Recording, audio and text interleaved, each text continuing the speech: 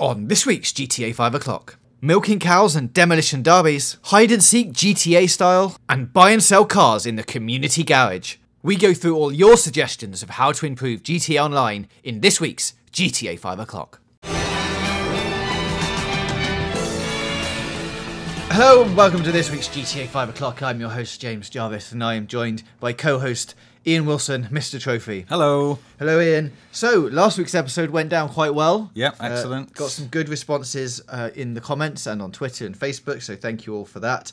A lot of love for horse hijacking and farming DLC, which I think was something that you came up with off the cuff. Yes, Let's just have some farming DLC. Why not, eh? That's, something people got very on board with that. We've got a bit more information on what people want from the farming DLC a bit later on. Excellent. So this week we're going to go through your comments and talk about what you as the community think Rockstar can do to improve GTA and GTA Online as a whole. So these are from you. These are all your comments. These aren't anything to do with us, but we will read them out and then we will probably dissect them a little bit and say what we think about each one. If you don't get mentioned, then sorry that you don't get mentioned. There were loads of comments and stuff. We've had to pick certain ones and leave certain ones out. Yeah. Mainly the negative ones left out. But there weren't many of those comparatively, though, were comparatively, there? no. It was good. No, it was a quite good week. Lots of you saying you just want some single-player DLC. Obviously, that's a thing that everyone wants. We know, we get it. We want it as well. Yeah, definitely. But we're not going to go too much into that because we have, that's something that's happening. We just don't know when. Yeah. So let's leave that. And also, before we move on, yes, there were some secret boobs in last week's episode. That's probably my bad for hanging around the Playboy Mansion too long. Yeah, getting some footage for that. So. Let's not tell anyone about that. No, so keep that quiet to yourselves. So there we go. So someone said in the comments that they can't wait to try all the new things that we were talking about. Right. It should point out that they were just ideas. Yes, suggestions, ideas, not confirmed facts. Upcoming things. No, I mean, we'd love them to be. Oh, yeah. And, if Rockstar are listening, those are some brilliant ideas. Yeah, should definitely go ahead with that. Implement them. We should have put in quad tennis. Quad tennis, That's been a long-running thing. Pretty much from day one of the show, isn't it? Yeah. So here are your suggestions then for how you think you can improve GTA Online. We're going to read them out, then talk about them. We'll go through one each. I will start with Android Zombie's suggestion, saying they need to add Las Venturas and San Fierro. Wow. Okay, that's a big one. For those that aren't, I'm sure everyone listening is going to be familiar with that, but basically Los Santos, Las Venturas, San Fierro were the three areas in the original GTA San Andreas. So basically they're suggesting two more cities or areas comparable in size to the GTA 5 existing map. I think that's the thing, isn't it? Because if they add it in, they can't just add it in as a tiny village. Yeah, exactly. So even if they do put it in, it's going to have to be massive, because if it isn't massive, everyone's going to be sad about it not being massive. Yeah, and the version of San Andreas that's in GTA 5 is a massive island as well, with a lot of space around it. So where do you get that? I mean, I suppose you could add it onto the side somewhere and fly to it. There are bits in the single player where you hop in a plane and fly off North Yankton somewhere, exactly. But it's not a continuous transition. You basically walk to a different area entirely. So I'm not sure how that would work in a game world. And also just the fact that it took however many years to meticulously craft San Andreas with all its sort of great details and little features and things that we come to expect from Rockstar games. Yeah, it's not the sort of thing they can just bash out in a week or a month or however long. And I don't even really think it needs it in GTA 5. If they open a casino, surely that's all the Las Venturas stuff that you want. Yeah, it's got gambling. Maybe they can add another strip club in if you want to go for the seedy back alleys of Las Venturas. I suppose, and all that. I suppose the kind of the north of the map's got a bit of the San Fierro feel to it with the So I mean, the thing that's really missing is Area 69. Yeah, exactly. Yeah. Where's that? Because that's when the jetpack is. Yeah. So we put that in, everyone's happy. There's loads of desert. Maybe it'll turn up in there somewhere. Possibly. All right. Cool. Right. So the next suggestion is from Death Seekerism. And they say a mission creator integrated into the already existing content creator, kind of like what you guys said with the heist creator thing, but with custom missions the community can create and publish. Yeah, so we pretty much covered this last week. Yeah. This is going to be like an addition to the content creator that we've already got. We wanted it to be heist, so you could string a load of different missions together. This is sort of the beginnings of that, so you give people a mission creator and say, hey, look, now you can create your own missions. Yes, obviously you're not going to be able to reward people with money or XP because it's really highly exploitable, but maybe you can use it as like a training thing or just something to go and have fun with. Yeah. So, good idea. Zapman900 is next, who says, lower the prices. Why the hell, I've changed his wording. That's good. Does it cost $3,000 for a t-shirt? Good point to an extent that a lot of the clothing items are very highly priced, like compared to real life prices, I guess. Well, yeah, like real life actual prices. Yeah, like exactly. $20. Yeah. But whereas things like cars, say, are maybe a bit more in tune with real life prices, like $500,000 for a sports car, a high-end sports car or something like that. I mean, I guess the issue is if all the clothes were like $20 or $50 or something, you would be able to buy everything in the shops in quite a short period of time. Yeah. And there would be no sort of room for expansion of actually like there'd be no reason to like pick and choose what your character wears. Yeah, I guess none of it would feel exclusive in No. a way. Like you just be like, I've got all the stuff. Everyone's got everything. Yeah, which, so. you know, there's got upsides and bad sides. Like, oh, I've got everything. I've got a range of stuff. I can look however I want. But at the same time, everyone can do that. Exactly, and, yeah. You know, you want to be wandering around with the $4,000 suit on as opposed to someone who's got like a $20,000 suit. And you're like, oh, I really want your suit. It's cool. And you're like, well, go and do some more jobs then. Exactly. So, yeah, you know, I can see your point, Zapman. But, yeah. I mean, they are quite expensive. But yeah, but then at the same time, there are still $20 t-shirts or... Yeah, get down a thrift shop. Yeah, exactly. It'll be all right.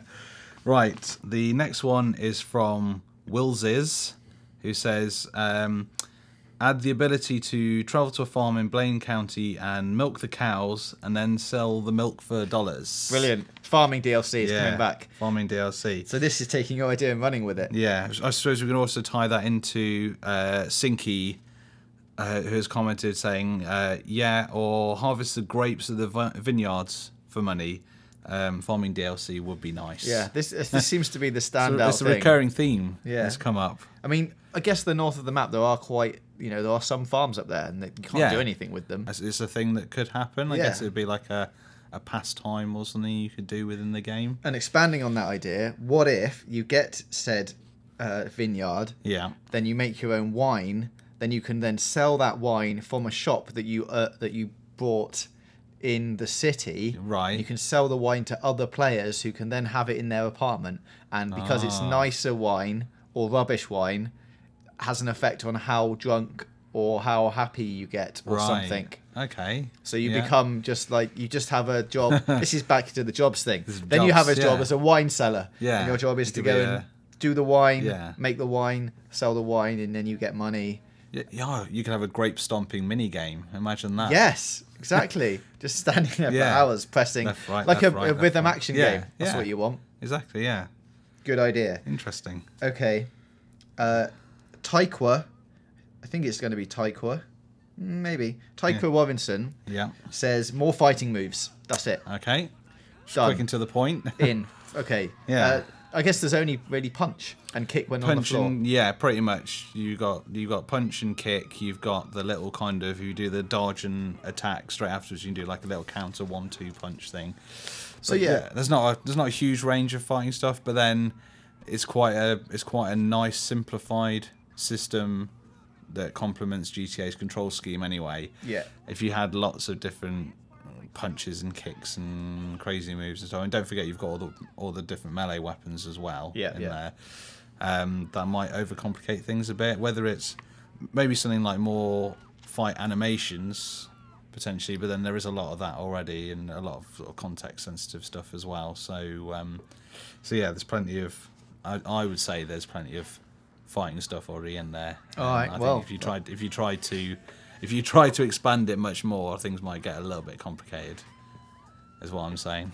Fine. Okay, then. Well, let's move on then. Frankie Mihalovic says, get rid of racing for demolition derbies, as they end up that way anyhow, because there's no reason other than a good sportsmanship not to ram and pit maneuver opponents. So he basically just wants demolition derbies instead of races, I think is what he's saying. Yes, so that makes sense. I mean, that could be an option. Yeah. Of like a demolition derby in one of the arenas would be quite nice. I think the reason that they introduced like the ghost cars in races is specifically for that reason. Definitely, yeah. You've got the option to turn contact off now for those things, because people did used to ram each other. Exactly, yeah. And as Frankie says, there's no real incentive when you're doing a race not to ram people. So yeah, that's a way of doing it. I mean, so if you're annoyed, Frankie, turn on the off the collision stuff in the races. If you don't want contact, but then if you do want actual demolition derby races, that's quite an interesting idea. I mean, and they did in the current gen updated version add in the sort of stock car type racing. Yeah, they did. Yeah. But then again, that is still a point-to-point race, and obviously that does have contact, but it's not specifically maybe a Destruction Derby race as you might understand if you played the Destruction Derby games back in the PlayStation 1 days. I guess there's quite detailed damage modelling in the game, as we've seen, so maybe there must be kind of stuff behind the scenes that's actually sort of recording how much damage a car has got and what condition it's in. So potentially, if you actually wanted an all-out destroy the other cars type race, that's something that has got potential to happen. Good idea, Frankie. So, yeah, we'll go for that. Rascal 512479, which is a lot of numbers there for reasons that only Rascal can understand. Exactly, why he's got so many numbers all those on there. 512,478 rascals beforehand. Yeah, it's taken all the other names. He says, or they say, that they need to add more reasons to visit the north of the map. I know the city like the back of my hand. There's no reason to visit the North Country area except in a mission. To be fair, they do raise a bit of a valid point there, that obviously a lot of the online experience is centered within the city. Pretty much all the shops and things are there. A lot of the missions begin in those populated areas. I guess logically, because that's where there's stuff going on. Yeah. But they are right that there isn't much reason to go to the north end of the map, and I say personally, I find, apart from maybe going up to the Trevor's airstrip to grab a vehicle or something, there's not really a lot of reason to head up there. You know what would make you head up there? If there was farms up Farming DLC. Put some cows and some vineyards up there. Yeah. People are going back and forth all the time. Exactly. But I guess even just some more Rockstar created or Rockstar verified missions based around that. Yeah. I guess maybe that's something the community could be taken on board, generating some more missions. It's hard, isn't it? Because you want to have it all exciting and in the city, and if you take it out, less people are going to play it, and then exactly, they're like, oh, I don't want to go all the way up there to go do that thing. So yeah, it's difficult. But if you make it good, they will come. That's true. As I think they said in that film once. Right, Jim Pickens says an Apache attack helicopter with a gun that fires lasers and knives. Wow. And knives and lasers, laser knives. Wow. Okay. Well, Jim Pickens seems to have lost his mind. Let's ignore the laser knives. And can you ignore them? Well, not if they're coming at your face. No, that's difficult. No. But Apache attack helicopter. Yeah, I mean, it's something that I think was in San Andreas. I think there was a helicopter, pretty hefty one that you could get. Certainly in GTA 4, there was an Apache style helicopter that you could unlock and fly around in and cause all sorts of havoc with. So I'm sure it's something Rockstar have looked at. Yeah, it's just a balancing thing again. Yeah, I mean, I guess the issue is if you have something like that unleashed in the online world, potentially it could be overpowered, and you've just got somebody cruising around, raining fire and missiles and laser knives down from the sky, and ruining everyone else's online experience. But then you've got tanks online, which are pretty hefty. Yeah, so maybe the laser knives Destroys tanks. Maybe. Okay. Well, yeah, that's a suggestion. Of course, with all of these things, let us know what you think about these suggestions in the comments. We're merely reading them out. We are not endorsing. No, we're a conduit for ideas. Yeah, we're endorsing some of them. Yeah, well, exactly. So yeah, get in touch on Twitter at GTA Video Clock or on Facebook at facebook.com/GTA Video Clock. James Smith is up next, who says, I'd like to see a multiplayer mode similar to that in Assassin's Creed, where one team tries to blend in with the AI and environment while the other team is told roughly where they are and have to eliminate them. That is an interesting idea. That is a good idea. I like the sound of that. I did enjoy the Assassin's Creed online modes that had that sort of thing in it, where you basically had to walk around and mimic the actions of the other NPCs and try and remain hidden as long as possible.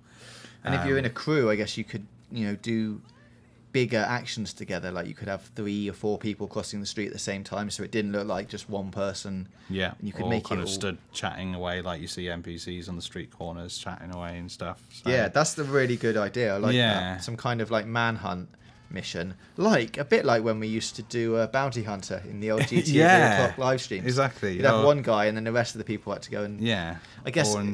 Yeah. Or what was the other one? Wesley Snipes. Wesley Snipes. Yeah, that was good. So yeah, I mean, I guess it wouldn't be too much of a stretch to maybe extend that. In the single player campaign, you got Lester's assassination missions where you're sent to pick out a certain target in an area. It wouldn't be too much of a stretch to maybe bring assassinations to online, and if you had that as a game mode where you'd get an image on screen of your target's sort of online character avatar, and then you had to hunt them down in that area, and they had a certain amount of time to avoid you.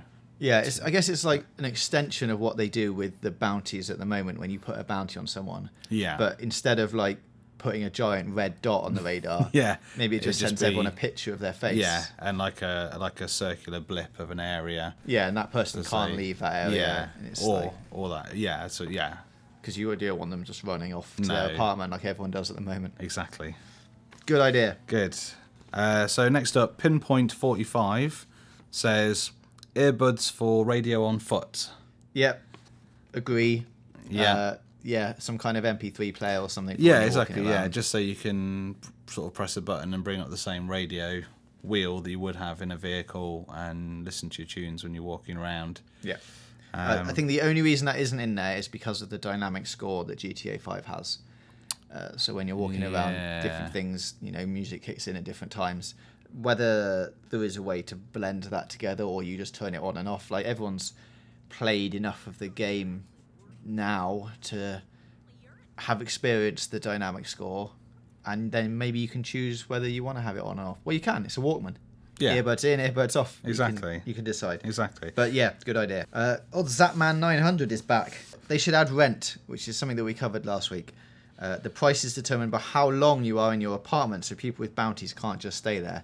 Now, that bit of it I like. Yeah. You have to pay like a cleaner. I was about to say there's like a service charge, isn't there, that pops up. I think it might only be like once a week, in-game week or something. You have to pay your mechanic and your service charge for your apartment to keep it going. But having something so you pay more money because you've spent more time in there is like a reasonably good idea. I guess the problem is that would then discourage people from being in their apartment. I totally see the point of maybe it'd be like a charge if you had a bounty on your head or something, so you're actually actively hiding. Yeah.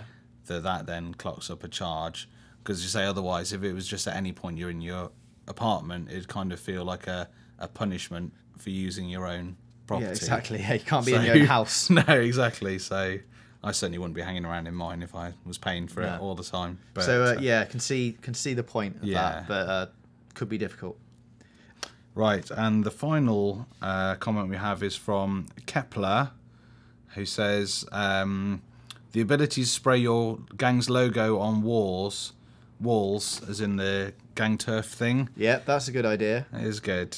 So yeah, be a way of marking your territory or your area, or at least kind of spreading your crew identity around the city. So even potentially if it's not tied into any specific gang wars or gang turf thing, just being able to like graffiti your tag on the wall and put your crew's name out there. It's quite an interesting idea. Maybe if you got spotted by security or the police while you were doing it, you get a wanted level and get chased after as well. Yeah, because you know you can put it is naughty. That's true. You can put your logo on cars and on T-shirts and things. Yeah. So this is just an extension of that. Exactly. Yeah. Tagging up around. I guess the thing is you'd have to be like the servers would change.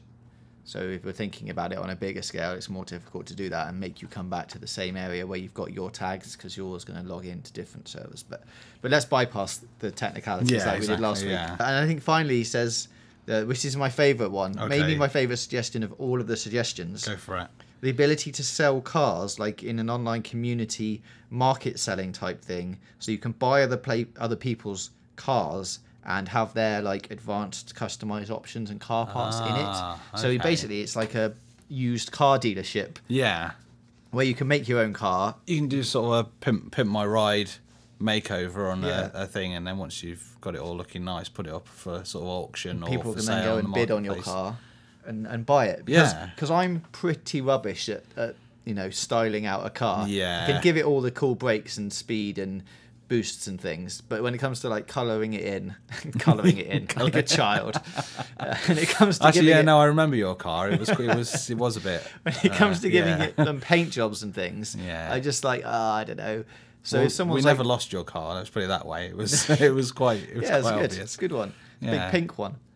But yeah, no, that'd be nice. Maybe there was some sort of like virtual test drive thing that you could get in the car and drive it around an area and see how it handles and what sort of speed it does as well. That would be obviously useful if you were planning on buying it. So I think that's a good idea, having pre-made custom cars by people in the community, which you can then go and buy for maybe. Well, I guess some of them are going to cost more than the base level because they would have had souped up and stuff. But maybe you can set your own price.